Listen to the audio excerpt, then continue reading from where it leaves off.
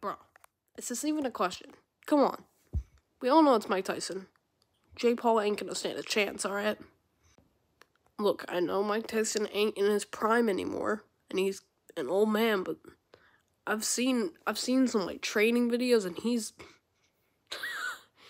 gonna beat Jake Paul's ass in 5 seconds, bro. One punch, he's probably gonna be done. Alright?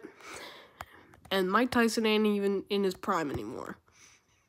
Like, it's not even a question, y'all. Just have common sense, okay? It's obviously gonna be Mike Tyson.